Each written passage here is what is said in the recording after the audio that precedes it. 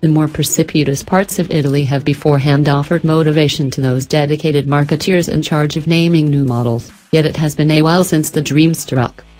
The Ford Cortina and the Triumph Dolomite, notwithstanding, have been joined by another Italian in the state of the Alfa Romeo Stelvio, an SUV named after Italy's most noteworthy and most well-known Alpine pass. We at last got the opportunity to discover how fitting the affiliation is. This ought to have happened sooner. Alfa needed to hold the main press dispatch of the Stelvio on a course including the 9,045-foot-high Passo dello Stelvio prior this year, yet unseasonably late snow nixed the arrangement. Meanwhile, we drove the U.S.spec Stelvios in Tennessee. Now, this later drive is an opportunity to get to know the more dark individuals from the model range in the driver's seat of both the lower controlled form of the 2.0-liter gas motor and the 2.1-liter diesel, neither of which is offered in the United States. The Stelvio pass position at the edge of Italy, settled up against both Austria and Switzerland, implies that arriving is dependably the greatest segment of any street trip including the area. We got the autos in Milan, which means a 3-hour trip along both the Autostrada Turnpike and the littler streets that at last convey us to Bormio, a little mountain town that watches the southern end of the pass. It's an incredible opportunity to encounter the 178 horsepower diesel inline-four that powers the back-wheel drive passage-level model in Europe. At 2,143 cubic centimeters, this motor dislodges 2.1 liters. Yet Alfa markets it as a 2.2-liter. This uses a similar aluminum square and head, coordinate-infused motor that forces most Europe showcase for editions of the Giulia. Despite the fact that the Stelvio doesn't offer the car's manual gearbox, rather accompanying an 8-speed programmed as standard hardware.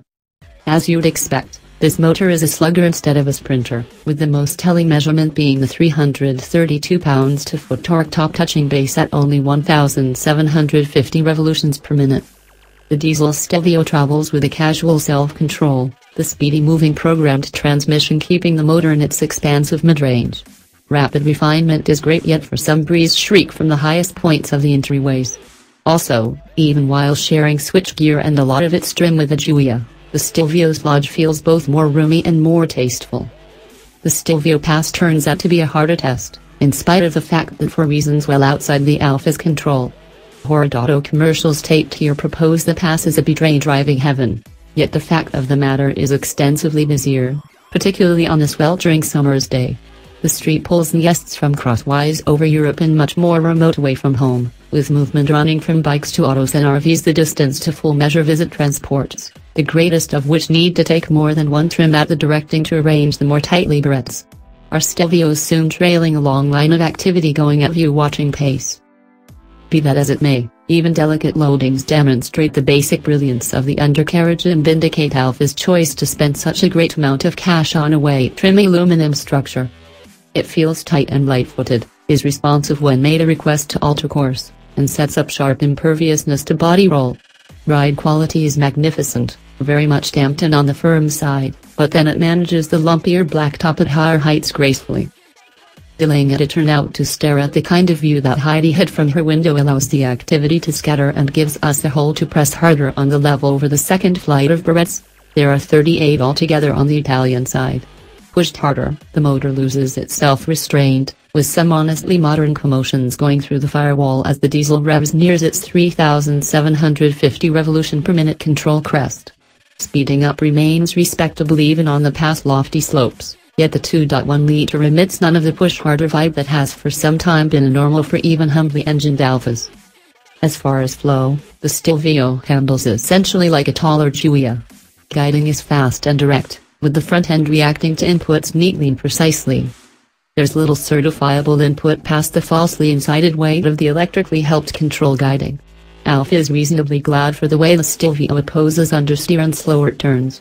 However, a lot of this is because of the forceful way in which the dependability control framework twists back the motor when it recognizes the beginning of slip.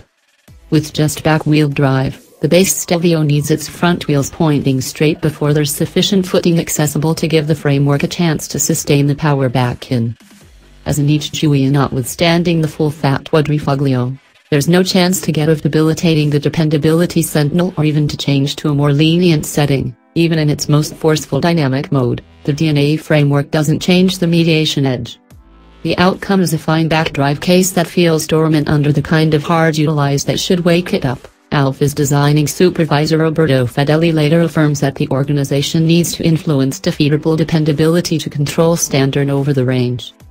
Driving the diesel exhibits that, aside from better efficiency, U.S. purchasers aren't passing up a great opportunity for much through its oversight.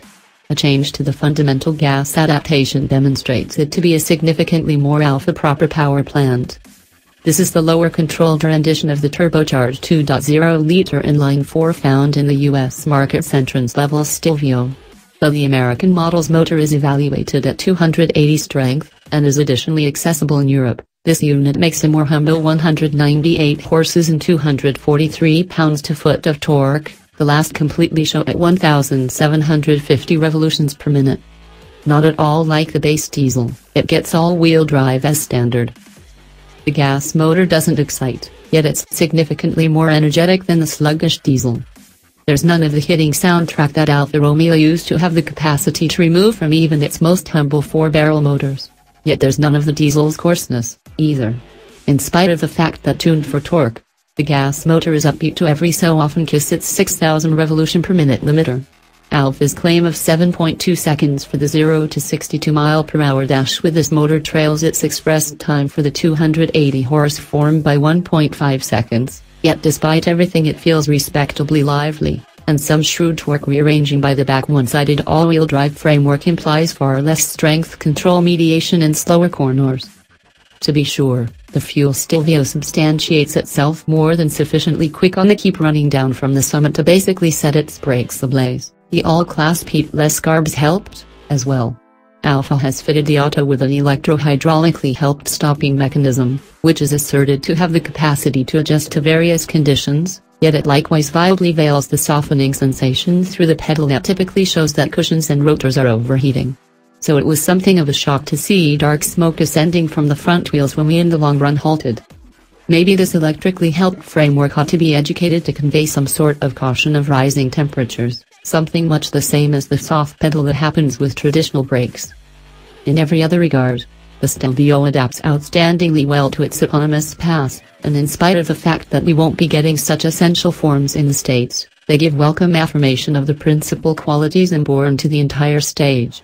Alfa conceives that the Stelvios that represent the moment of truth display that will choose the organization's whole future.